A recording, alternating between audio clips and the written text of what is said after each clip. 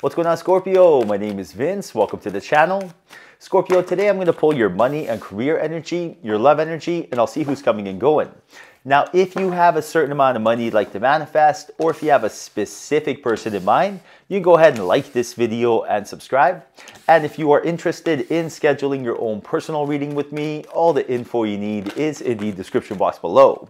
Now, for a totally fresh perspective, you can check out my wife's channel over at Empath Tarot.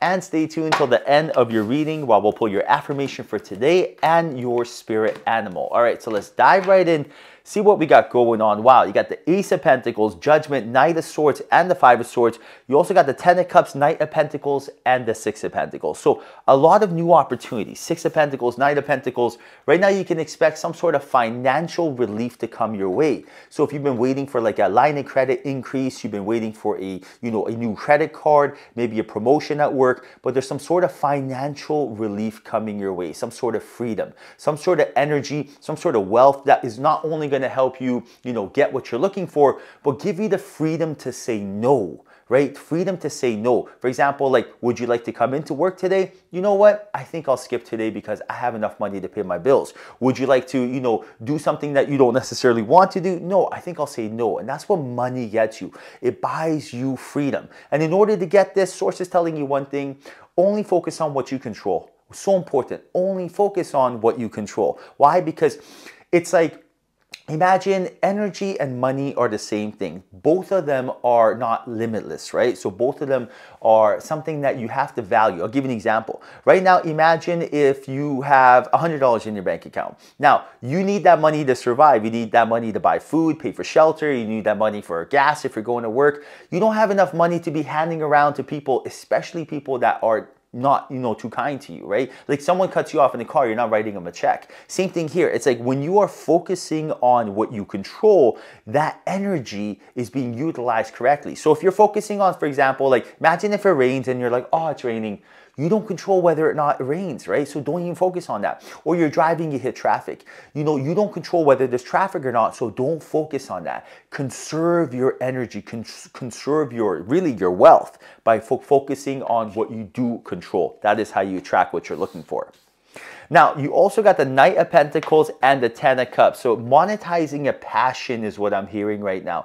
You are going to be able to monetize a passion, create wealth, generational wealth, and also be able to incorporate a lot of new, almost like experiences while you go along for this journey. Right now, Source is telling you to learn to love the journey and the process, and don't focus so much on the outcome. So for example, if the outcome is, I want to make $1 million, don't focus on that outcome. Martin Luther King said it best: focus on the next step, not on the entire staircase. Because when you focus on the outcome, it's like, sometimes it's unrealistic and it seems so far away, but also it's telling yourself, I am unhappy until I get that event I'm looking for. But if this is a attraction-based universe, law of attraction has proven that through quantum entanglement, you don't have the luxury of doing that. You got to be happy now to attract happy things. So right now, focusing on the journey, learning to love the process, the journey, right? Telling yourself, I am so grateful that I live in a country where I'm able to even get a promotion. I am so grateful that I have, food to pay, money to pay my bills, food to eat, for example, clothes to wear, roof over my head.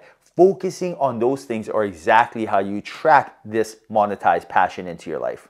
Now, speaking of passion, you got the Lover's card, you got the Emperor. So right now, it's like confidence is something you find attractive, and Source is bringing someone into your life that is very ambitious, and they are a go-getter. Right now, Source is telling you, in order for this person to enter your life, first and foremost, conquer yourself, and then you will conquer the world, which really means allowing the universe to bring this person into your life. Why is that?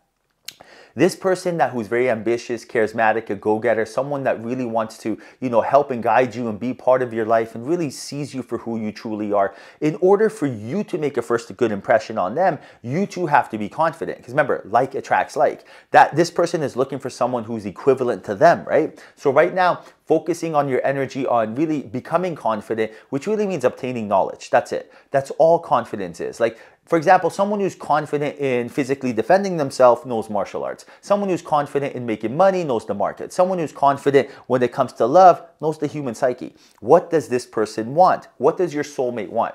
They want what you want. What do you want? You want someone fun, exciting, positive, wakes up early, eats healthy. Boom, there you go. All you got to do is become that person first. Now the universe will bring this person into your life every single time. You manifest who you are and not what you want. Now, you got the Hermit and the Five of Swords. So some of you may be feeling brain fog or confusion, not knowing what your next move should be. That's only because you don't have heart coherence. And trust yourself. And you can start trusting yourself by not striving for perfection, but instead progress. What does that really mean?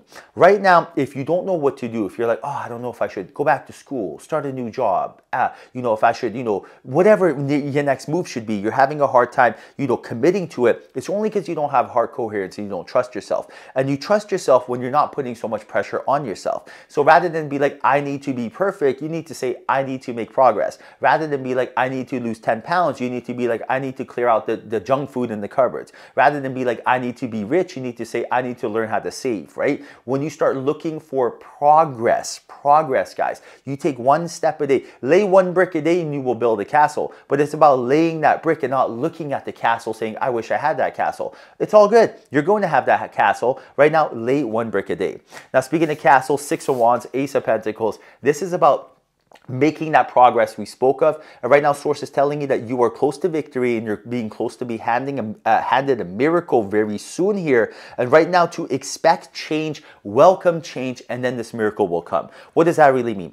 Right now, imagine you're like, I want to get a job. I want to have a job that pays me a lot of money and the environment's good and I'm appreciated. Great. What does that really mean? That means that you have to give up your current job to get the new job. That is change. Change is scary to some because it is something, something that is, what's the word I'm looking for?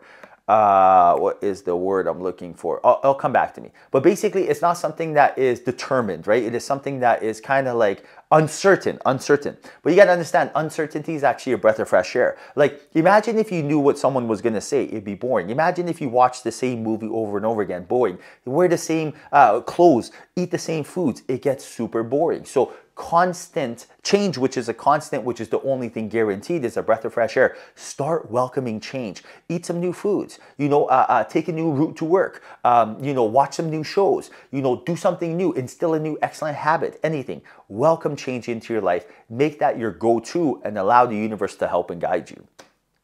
Now, speaking of change, you got the Two of Wands, the Seven of Wands, and this is about getting out of your comfort zone to make progress. And source is telling you to create a protective bubble around yourself right now and not be influenced when it comes to making change. And right now, source is letting you know that, whether it's on social media, whether it's friends, family members, right now, do not let influence dictate whether or not you do something. So for example, imagine you're like, you want to change your diet up because your current diet's not working, but then you go on social media and someone's tried it and it didn't work for them. So you're like, oh, I guess I'll stick with it. No. Don't let their influence, don't let that affect you. You gotta really take that leap of faith for yourself. And I see here right now that some of you may be having a hard time taking that leap of faith because you're going back and forth. And right now, remember, like, you find strength in simplicity. So make your life simple and easy, and good things will come.